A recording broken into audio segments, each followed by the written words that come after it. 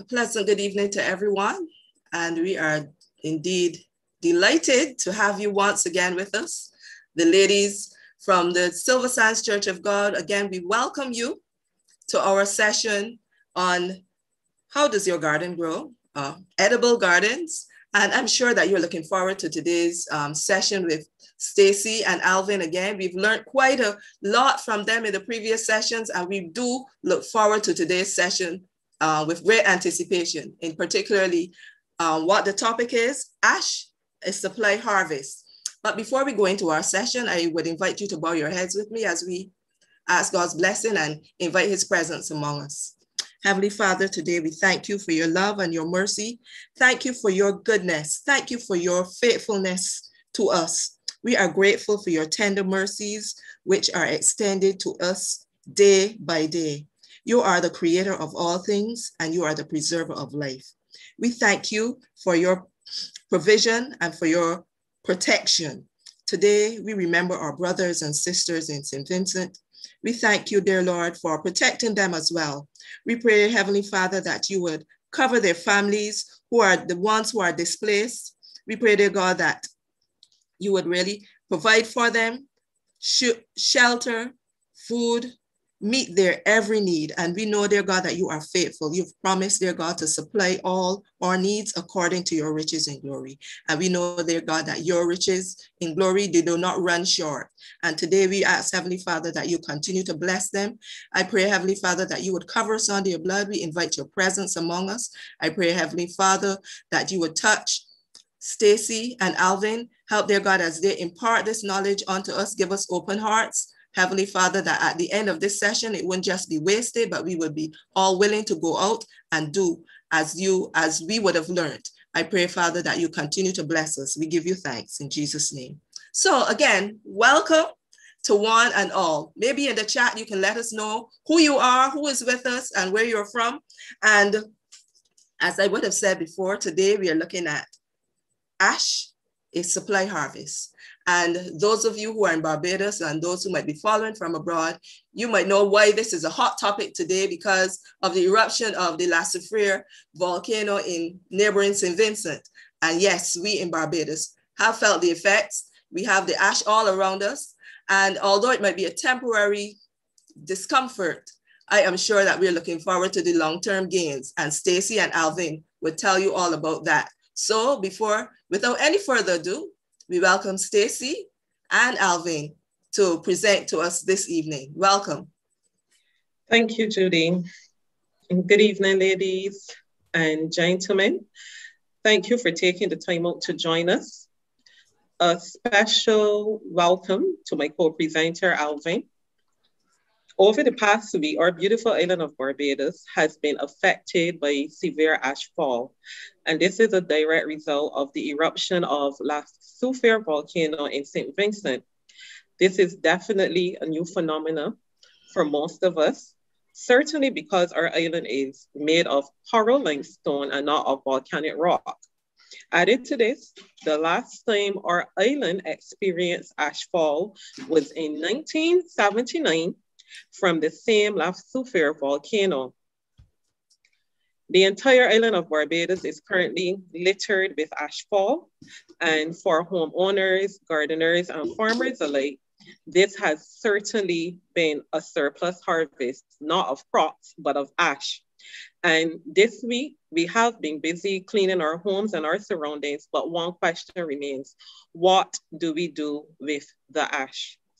Our presentation this evening is therefore aptly named Ash, a Surplus Harvest, and Alvin and I will be sharing with you much of what we have learned about the ash, primarily as it relates to crops, and also on safe cleanup, storage, and the disposal of the ash.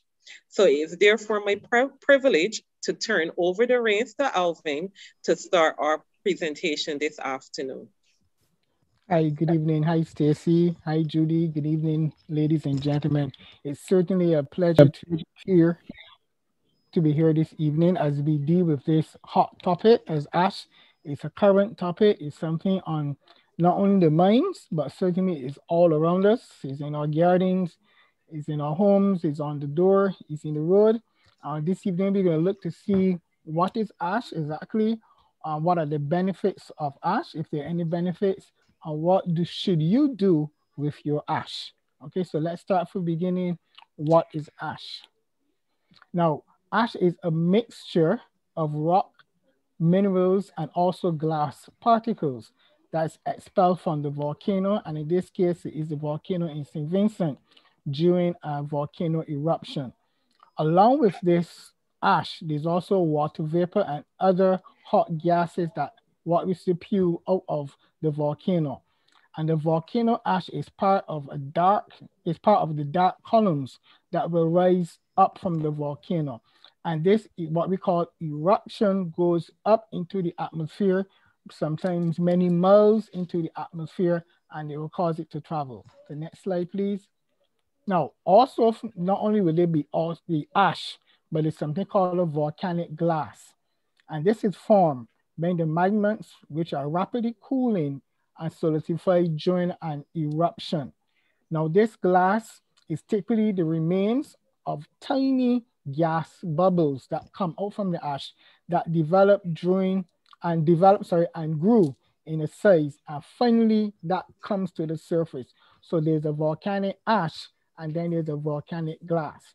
Now, let's look at the nutrient components of ash, or what ash is made up of.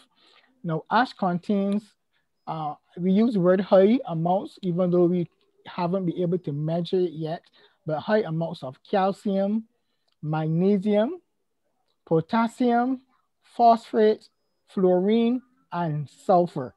And probably the most important is the last two, the fluorine and the sulfur. Now, why we see we haven't been able to measure it, because each volcano in the different parts of the world will have different values of the calcium, different values of the magnesium. So what we are planning to do, I know for sure, even in Barbados, is to actually measure, get some ash, and look and see what actually is the value, because when the values are very high, is when the ash becomes very dangerous. So all of these are part of the ash. Now, the texture of the ash is a coarse particle, and the ash looks and feel like sandy or grains of sand. Okay, I had one little child ask me only this week, well, it don't look like ash, because we think about ash as a black thing that when you burn wood, but because of the heat of the volcano, it comes out in a powder, right? So it's a powder or sandy form. And the particles are so small, it's dispersed by the wind. So the wind, as you will know, in Barbados, have moved it from St. Vincent over 100 kilometers over to Barbados. And these particles are, just go back, no problem. So these particles move from one part of the island off to another island, right? And when that ash comes down to the ground, the ash column is moved by the wind, and it's called the ash plumes. Okay, I know some of you may not be too fancy with all the words, but the correct word is really the ash plume. And that ash plume, or that ash, falls to the ground. And when it falls to the ground, then it becomes then a problem, inverted commas, for some of us. Eventually, when ash falls to the ground, it creates a layer, a thick layer of dust-like material on the surface of the ground or on the surface of your plant. So the ash is in the air, and for some reason, because of the distance, it's traveled across, and then it falls in Barbados, or it falls in certain parts of Barbados. From last week, Saturday, we really felt the effects of it. And what I would say is, thank God we didn't have the whole island that have the same impact. On one day, it was more to the north, and another day, it was more to the south. So certain parts of the island had different impacts of this ash. Now, the question is volcanic ash harmful or beneficial to your plants? All right, is volcanic ash harmful or beneficial to your plants? So let me answer that question by saying the ash ejected from the volcano can disrupt agriculture or crops if it is come in direct contact to your plant or to the surface of the leaf. So if the ash falls on your leaf, it becomes harmful to your plant. If the ash falls on the ground, and there are certain benefits for that, and you're going to learn about those benefits later on, it is okay. But certainly once it has an impact on the leaf and it falls and remain on the leaf, it becomes harmful to your plant. Next slide. Now let's look at some of the factors which affect or impact the volcanic ash on arable crops. Okay. Now it depends on the crop you have. It depends on the stage of the crop. So if you have young seedlings you just transplant them, those will have impact also. The duration of the eruption. What I would say is, thank God we didn't have eruption lasting over 24 hours. We had a couple of hours during the day, or a couple of hours during the night, and we had a break. So that will reduce the impact. The time of the year, we are actually in the dry season, which is good and bad. So the time of the year also is very important. The climate, what's happening in the climate, and most of all, the timing and intensity of subsequent rainfall. If you have rain right after the ash is blowing, we people call it acid rain or rain ash, what we call it, and that also may have an impact on your crops. So the stage of the development of your crop, at what stage, we're going to look at this later on. The duration of the eruption, or for us, it would be the duration of the ash, how long, how many days, and how much ash will be falling on our crops, and also the climate. So let's look at it a little more. Now, let me give you some examples of the effects of ash based on certain crops. Now, if you have peas, right, and from the time you emerge, or what you call germination, until the end of flowering, those peas will have a serious effect if ash falls on them. Peas from the emergence, or we say germination, until the end of flowering. Squash, or what we call the cucurbits, during the initial stage of growth and up to flowering, ash will have impact on your cucurbits or your cucumbers and your squash. I repeat again, during the initial stage of growth and up to flowering. Tomatoes, during seed immersion or germination and up to flowering stage, ash will have a serious impact on your tomatoes. And sweet corn, during the early stage of growth, you will also have a serious problem if ash comes on your sweet corn. So basically speaking, it is that early part of the stage of the plant, whichever crop you're growing, and mainly up to the flowering stage, that when you have that ash, and remember the volumes or the degree of sulfur, it may be high, the degree of the potassium, the P's and the K's, it also may be high, you're not sure, but once the ash falls on the leaf during this stage, it will have some impact on your crops. Next slide. The harmful effects of volcanic ash. Now, we talk about this, the exposure to the fluorine may adversely affect your plants, humans, as you know, us, and also animals. So briefly, just let me say that fluorine and sulfur in large amounts, I mean in terms of the percentage, touching the plant leaf surface will have an impact or maybe toxic to the plant, okay? Especially the fluorine and sulfur in large amounts will be toxic to the plant. When the ash falls on the ground and you allow it to remain at the surface of the ground around your plants, and you don't incorporate the ash in the soil, what happens, the ash then acts like a cement, especially if it's watered, it gets very hard.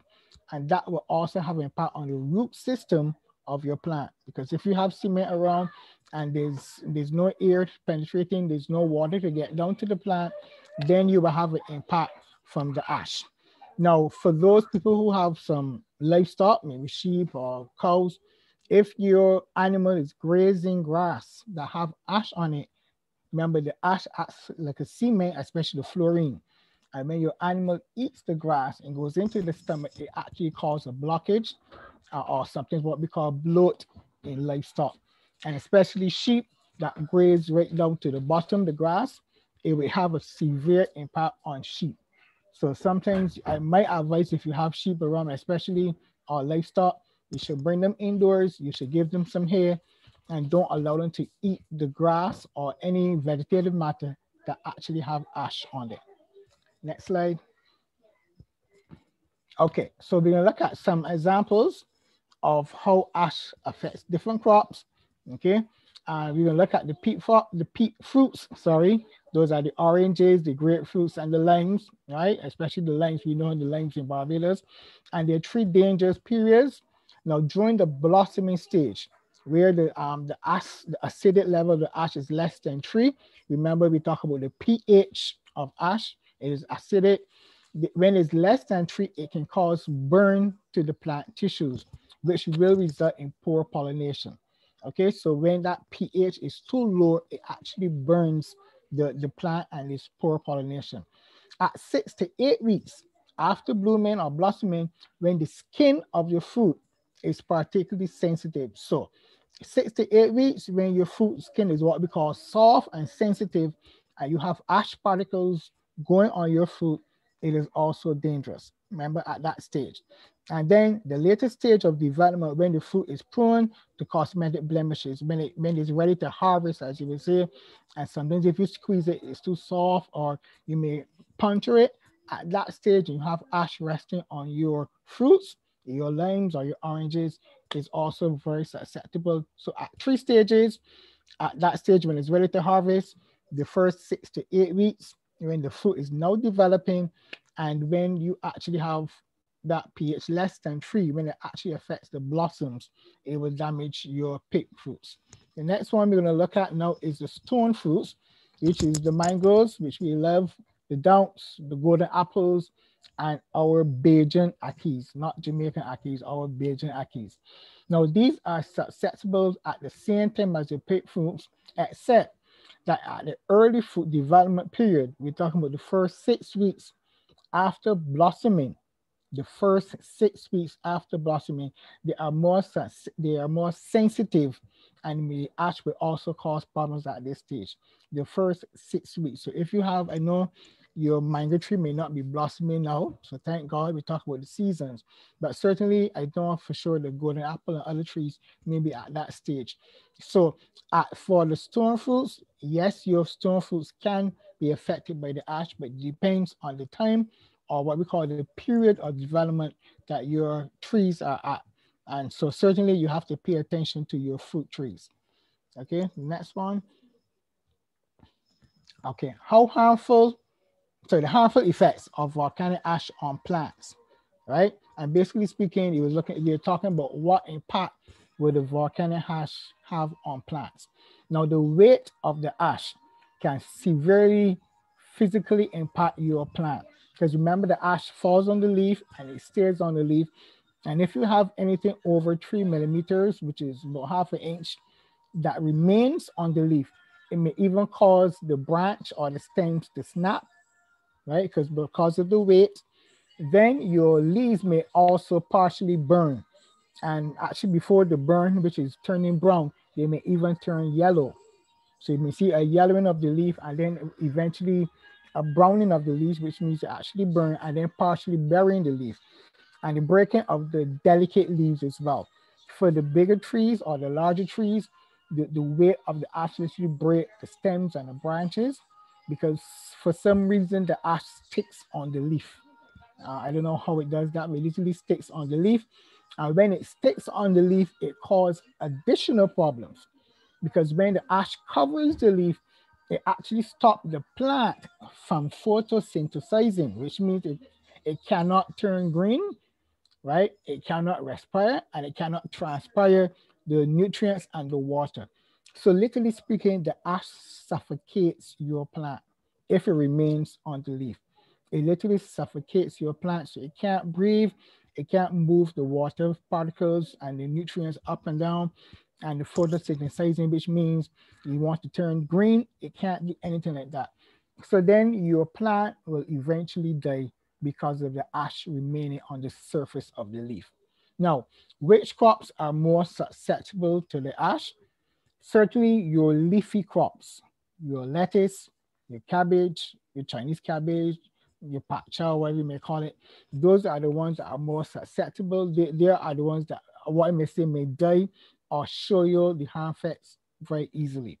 So you have to pay attention to your leafy crops first. Your herbs, your seasonings, your thyme, those are more tolerant because they are faster growing and they will be able to tolerate the ash better. And then your tomatoes and your eggplants, that family, even your sweet peppers, right? Those may be even more tolerant, but also you can prune those crops.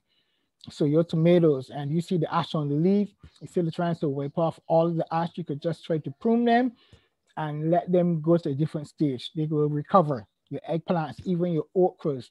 If you prune them, or what you say in Barbados, cut them back to allow them to spring back after the ash is gone or has been reduced, those crops will even be better. But certainly you may have to pay close attention to your leafy crops. Those are the ones that won't spring back, and those are the ones actually that will have the most impact on it.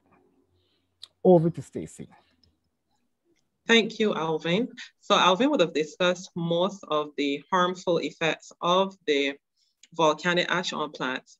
And that's a good segue into looking at the beneficial effects of the volcanic ash. For starters, the volcanic ash actually improves soil fertility. And as Alvin would have mentioned earlier, the acidic ash, it lowers the pH of the soil. This is very important. In Barbados, our pH level tends to be slightly alkaline, but vegetables, grasses, and most ornamental plants, for those of you that are into ornamental plants, those tend to like slightly acidic soils, and the ash can actually reduce the pH to slightly acidic, around 5.8 to 6.5, which the vegetables actually prefer. It also improves the water holding capacity of the soils as well. If you notice many waterfalls, you find that it actually gets the cement and it's actually holding the water. So when this ash is actually incorporated into the soils, it can actually improve the water holding capacity of soils, and it will definitely add to the nutritional benefit of the soil. The slow release of the properties in the volcanic ash, for example, the nutrients, it's actually a slow release. You can compare it to a slow release fertilizer. And because it is slow release, it makes it very easy to minimize those deficiencies that fast growing plants sometimes experience. So over time, because the release is actually very slow, you're going to find that over time, the nutrients will actually be released in the soil and picked up by the plants. So you may not see the beneficial effects now, but you will definitely see them in months and years to come. So the slow release actually allows the plants to have a consistent feeding of the nutrients, and it's actually better than some of the other fertilizers that you may have, because it has multiple nutrients. So therefore, in years and months to come, you should actually see that surplus harvest. Now, many persons have been asking, should we eat crops that are covered with ash? And the best answer that we can give you is that you have to use your best judgment. Usually, ash and smog are unlikely to penetrate some of your fruits and vegetables. But as Alvin would have mentioned earlier, you see that it actually covers a lot of your leafy crops. So safety has to be paramount here. Safety becomes more of an issue depending on how much ash has collected on your produce. So you need to actually inspect your crops and ensure that they don't have too much ash building up.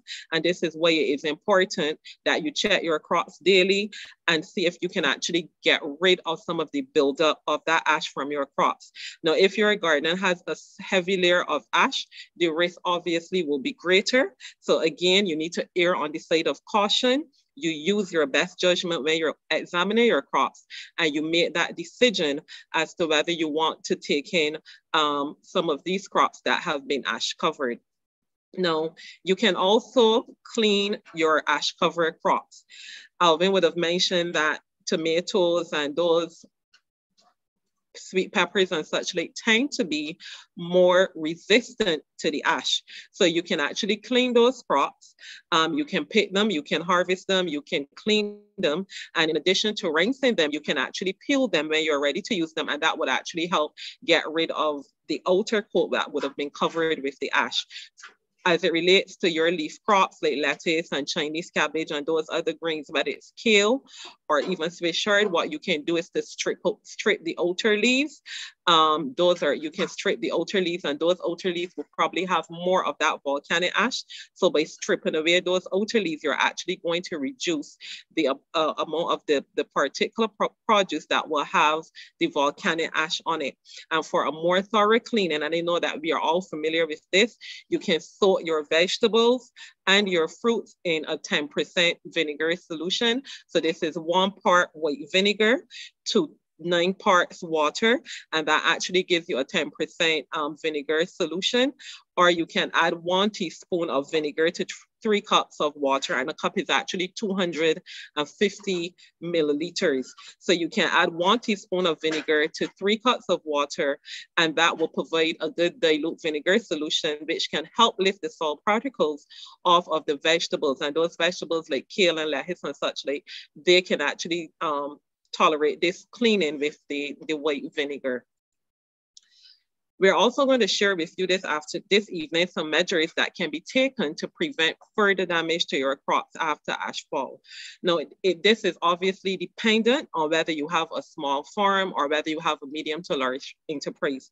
So if you have a medium sized farm, you can actually use the overhead irrigation to wash off the leaf surface, and you can do this daily so that ash fall does not build up. Now, if you're into container gardening, you can take your hose and you can put it on a mist setting.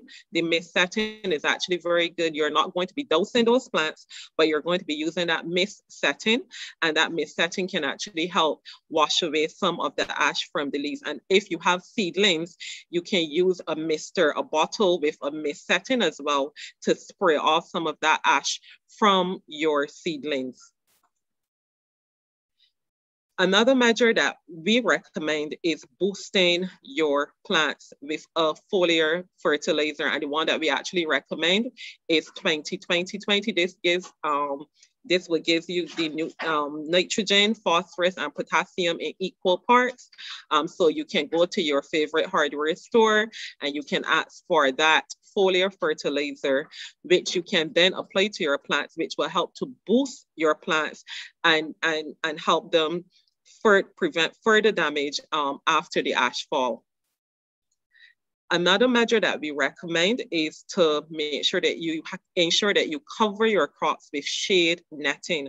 And this is actually to reduce the volume of ash that will be getting to your plants. Now here, the smaller the holes in your shade netting, the better, because it will eliminate or it will prevent a lot of ash from getting to your crops.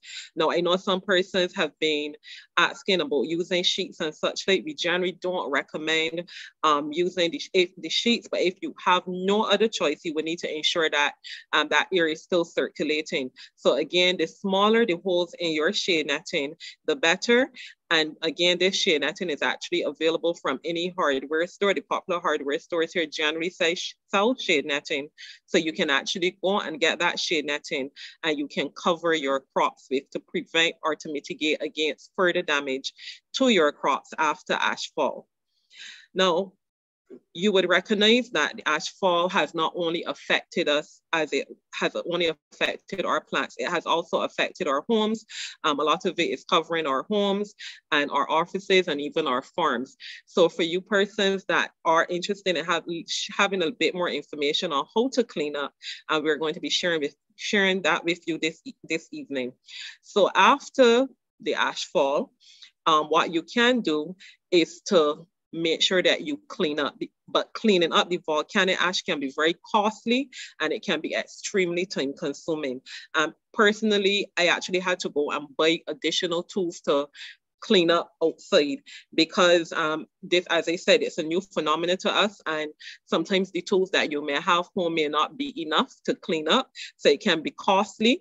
But what we advocate is that communities or neighborhoods can actually come together in coordinated efforts to dispose of the ash in order to maintain the safety of the residents in communities and neighborhoods. And this is where we can share our Barbadian and showcase our Barbadian spirit and look out for our neighbors. Because if you clean your house, you clean your office, you clean your farm, and your neighbor is not cleaning, when outside is dry, you're going to find that that ash is still going to be blowing back at your particular location. So the cleanup effort has to be coordinated.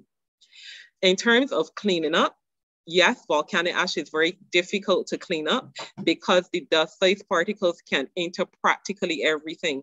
For farmers, for you that have vehicles, it will enter your farm vehicles, it will enter your cars, your office buildings. Some of you probably did not even think about the ash entering like your computers and such like, and you know that farm records are very important to farmers. So it's important that you make sure that you clean all of your computer equipment to avoid any malfunctioning. You need to ensure that you cover you clean your cars. You can use a tarp to cover the cars to prevent further ashfall or ashfall reaching the cars.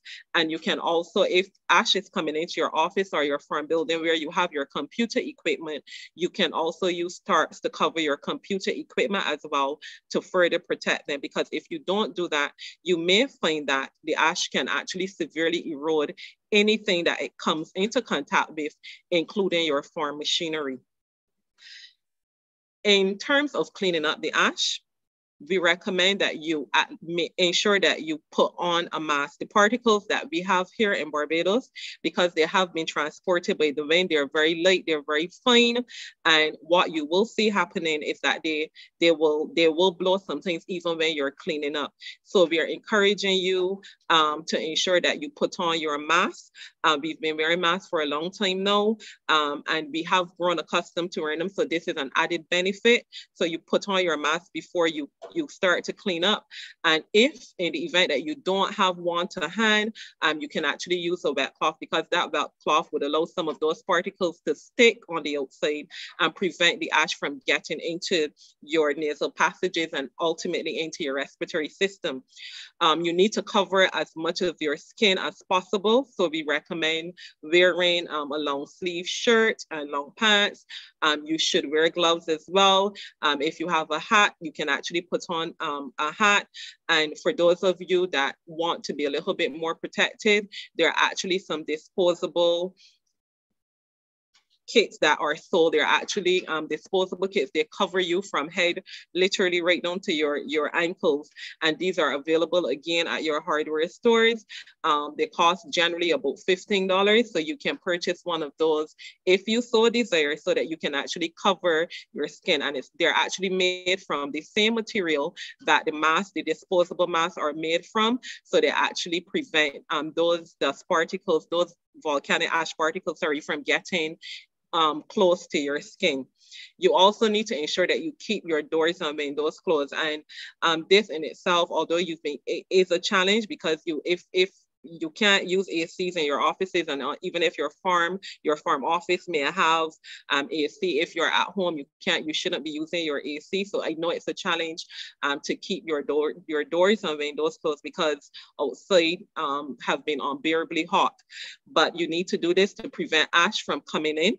And you also need, when you're cleaning up, we recommend that you lightly dampen the ash to prevent it from billowing when you sweep up, because you probably would have seen that when you sweep up dry ash, it actually starts to billow, and this can actually cause further challenges or prevent further challenges. So you really don't want to be sweeping up the ash with it billowing. So we recommend that you lightly, we're not telling you to dampen it, because if you dampen it, it starts to take on the consistency of cement. So you don't want to saturate it, but you can actually lightly dampen it to prevent it from billowing.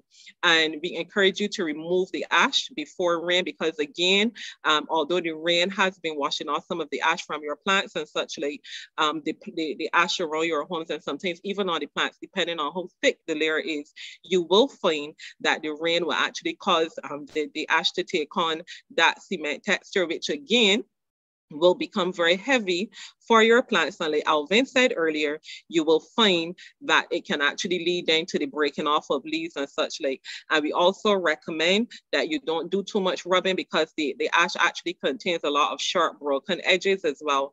And so, although it's fine, you will find that it's very abrasive. So you don't want to be doing too much rubbing. In terms of the actual cleanup, we generally recommend that you clean your roof first. And there are some persons that I know this week, over the past week, would have learned this the hard way, because you go out, you clean up your patios, you may clean up around your house, around your farm, and then you recognize that the ash is still coming down from the roof.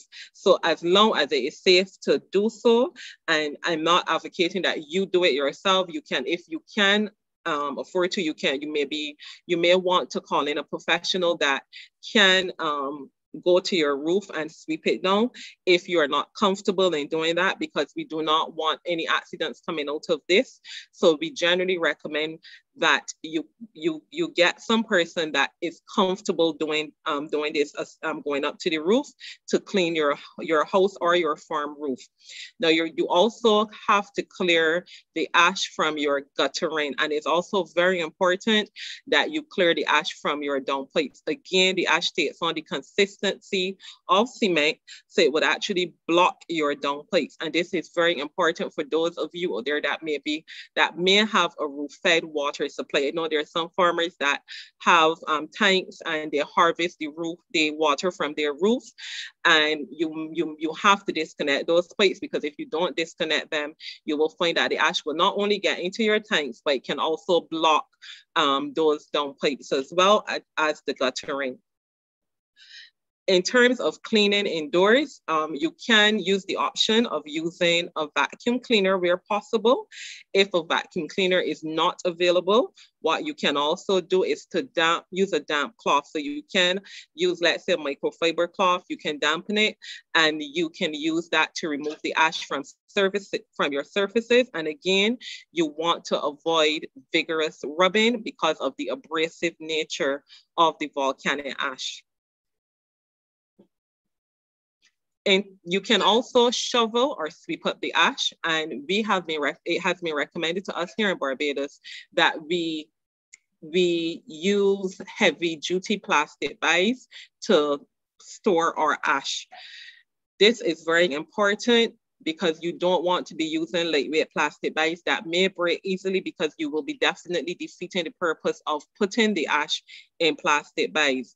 Now, if the layer of ash is more than about a 1/4 inch thick, and you can use your best judgment here, you scoop it up in a shovel, and then you can use a broom to sweep up whatever ash is left on the surface. And then you can empty that shovel or dustpan into your heavy duty plastic bags. It is also very important that you tie the bags so that you avoid the ash blowing out of the top of the garbage bags. This is very important. You want to clean up the ash, you place them in plastic bags, but you have to make sure that you tie the bags at the end so that the ash does not blow out. And then you have to start all over again. There are some possible places that you can also dispose of your ash. We highly recommend incorporating the ash. You can put it on your household gardens and your lawns. And this is particularly if the ash fall in your area is light. If you have, you can also store it, but you can also take the ash and you can incorporate it in your garden beds. And I've seen some farmers and some hobbyist farmers already doing this, incorporating that ash into the garden beds. Now, some persons may be asking, what is the ratio? We usually say that about 1 pound, so you can estimate it, 1 pound of volcanic ash to about a square meter of space, or you can say 1 part ash to about 8 parts or 7 to 8 parts soil. So if you're going to be using it to germinate your seedlings and you're adding this, let's say you're adding it to your soil mix, you may want to not add too much, but you can generally go with a 1:7 or 1:8 ratio as it relates to adding it to your soil mixes. You can also place or dispose your ash into use your right of ways. I've seen some of my friends and other farmers placing the unused ash because it has the consistency of cement. Some persons have also used it to fill in like holes in their driveways, and they've actually ensured that they put it in so that, and they wet it and it takes on the consistency, so it can actually help in terms of grading your areas, like your unused right of ways, or even if you have areas around your homes that may need filling in, you can safely place the volcanic ash there. But again, you may need to dampen it as well so that it takes on the consistency of cement. You can also place it in hollow areas on your private property, but you obviously have to accept the full responsibility for stabilizing this ash so that it doesn't blow and go to your neighbors and such like. And if you have like an old pit, or if you have like, let's say you may be doing some construction around your house, you're also free to place that volcanic ash there as well. In terms of correct disposal of the volcanic ash, we usually encourage you to cover the volcanic ash at the disposal sites, and you can actually use a heavy material such as soil or gravel. So again, if you're going to be disposing it and you have some soil mix around your house or some gravel, you can also add that to the disposal site, and this again will prevent the ash from drying out and blowing around. At your disposal sites, you can also feel free to fertilize, and then you can start to seed or germinate your seeds at the disposal site to start your vegetative or vegetation growing. And you can use straw or even coconut mulch, whatever mulch is available, you can actually use to cover the ash. And again, we are recommending this because outside can become very dry, and you don't want that ash becoming very dried out and then it is blowing all around. So this is why you need to ensure that you dampen that ash. Some persons have also been asking about storing that volcanic ash. Definitely, you should, and you can definitely store your volcanic ash. We recommend storing that volcanic ash in plastic containers, but again, you want to ensure that the plastic containers have airtight lids.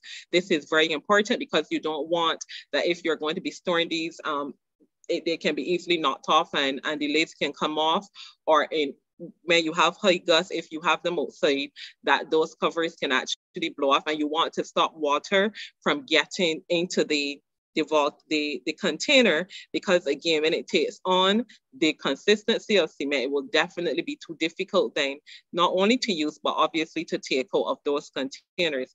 And for short-term storage, again, we recommend using those heavy-duty plastic bags, which are securely tied at the top. So that's the end of our presentation as it relates to ash, a surplus harvest.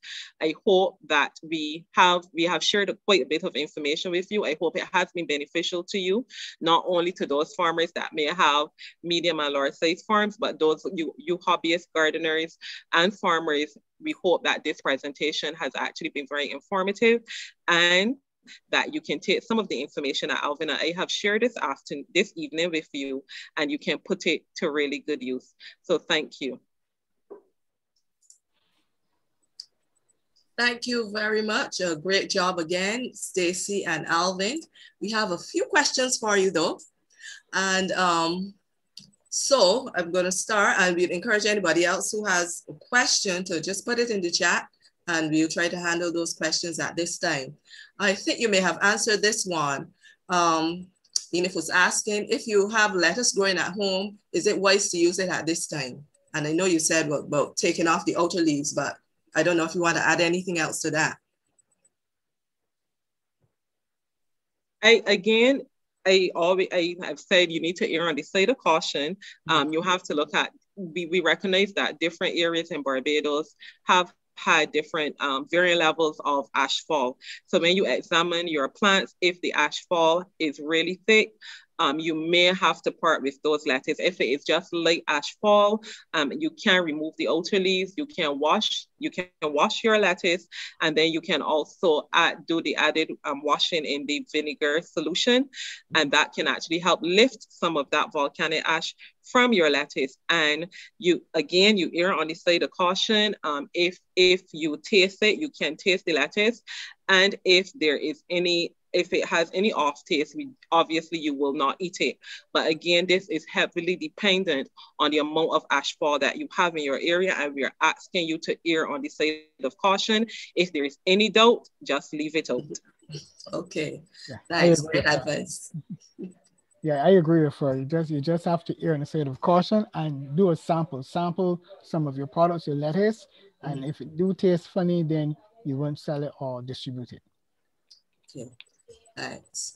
Okay, our next one, Marcy is saying, my mango tree is almost filled with mangoes. The majority of them are at the maturity stage, though still green. Besides washing the ash off of them, is there anything else that I should do? No, I think it's good just to wash off the ash. It depends on when she wants to harvest the mangoes though, because at that stage it'll be firm, so it should not be, the ash should never have a real problem on the mangoes. Okay. Yeah. All right. And Mardell is asking, what are the effects of ash on thyme and how do I combat the effects? She said, well, she covered her herbs with a net, but the ash still penetrated when the rain fell. So more ash went into the herbs. So what should she do? Okay, she covered the crop with a netting first, right? Yes. Yeah. Okay. Well, once the rain is falling, it's going to penetrate on the inside. And as Stacey said, if she have a overhead mist or spray overhead irrigation, she could irrigate it. But thyme is one of those crops again. She could cut back the thyme and just allow it to spring back. Okay. Yeah, she could cut it back and allow it to spring again. Okay. All right. Here comes another one. And this is Tash. She's okay. If ash is added to the ground that is not being used immediately, how soon can seeds or plants be put in the ground to avoid any effects of the seed on the seeds and the seedlings? That's a good question. Once you incorporate it in the soil, because ash is a slow releasing fertilizer. Okay, so once you turn it in good in the soil, it shouldn't have a big impact because to be honest, we are operating without any kind of scientific facts. We don't know if the amount of sulfur is high, or how high is the sulfur, or how high is the fluorine. So the best thing to do is incorporate in the soil. You could probably leave it for about a week or two, and then you could use it after that.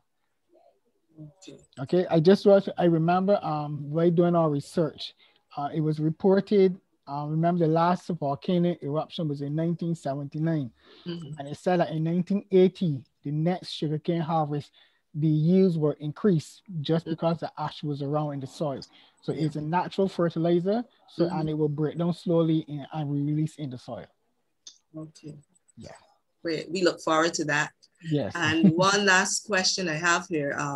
Faye saying, my cucumbers, watermelons, and squash vines all dried up. The leaves were burnt, but the cabbages, sweet peppers were doing well. They are doing well. What can I do to prepare my ashy soil to replant the items I lost? Well, soil preparation, strange enough, for cucurbits all dried up from the ash. So they probably were at a young stage where the leaves were tender. But soil preparation, if it's a small scale, make sure she turned the soil, plow it correctly, or if she's using a tractor to incorporate the ash into the soil. So what you actually want is that the top surface, which is ash now, turns over and be in the bottom surface where it will be released into the root system. Okay. Yeah, that's important. So we need to do some forking along with washing to wash that ash further into the soil. That's correct. That's correct. Okay. Okay. Just two short points I just want to add. In terms of those who have who are harvesting water from the roofs and have the tanks, only this week I had two incidents where a farmer was using a pump, and because the ash get in the water, it destroyed the pump. Wow. Right? Yeah. So we have to be careful. If you do have a pump, it's best to flush that water out of the tank because once you have rain, and I had a lot of rain and there was ash around, it got into the water system and it actually destroyed his pump after. So you have to be careful with the rainwater coming into your tanks. Yes, it's good to harvest the water, but at this time you have to take extremely caution with that water you're harvesting. Okay. Okay, that seems to be all our questions. Thank you very much. Stacey has something to add? I just want to share quickly one of the things that we're also going to have to look towards. It's not necessary to look forward to. It's not anything to look forward to. But in watching footage out of St. Vincent, one of the things that the farmers in St. Vincent would have shared is that there are some areas that have been totally devastated. There are some farmers that would have shared that they've lost acres and acres of plantains, for example.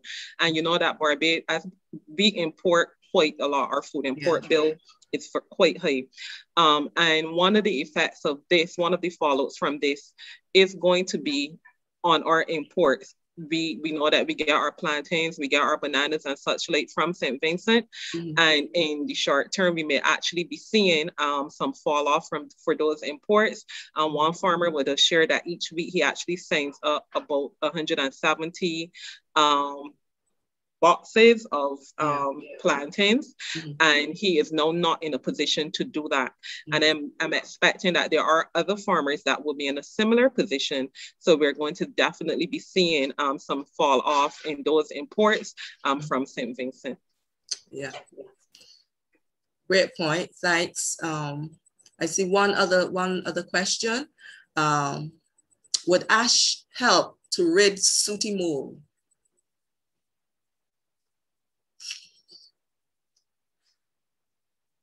Is that something? Yeah, just to make sure my mic is on. It won't really help to get rid of sooty mold. It gets rid of some insects, trips, and those insects, especially if you allow the ash to remain on the leaves. Okay, so it will control some of the insects, but not directly sooty mold. Okay. Yes. So then again, we were saying that leaving the ash on the leaves also affects the way that the plant develops. So that's correct. That's correct. Okay. But we're all in a learning curve, so I think there'll be more things during the season of ash that we will pick up definitely as we go along. Yes, yes. Okay, great. Thank you very much, everyone. And again, we were glad to have you with us. And we would encourage you, if you have not yet started, to follow us on our social media. On social media, you can follow us, Church of God at Church of God Silver Sands, and that's YouTube or Facebook. And we do invite you to follow us so that when we have all of these great presentations coming, you'll be first to know, you'll be well informed. So again, as usual, I leave you with a quote, something to encourage you, because in these times, they're difficult times, difficult seasons that we're going through, and we don't know what's coming next, but we know who holds tomorrow. And this is faith. Let your faith be active, dynamic, enthusiastic, radiant, and self-sustaining. Faith is the link between man's peril and God's power. With God behind you and his arms beneath you, you can face whatever lies ahead. So have a great everyone and a blessed weekend, and we look forward to seeing you next time.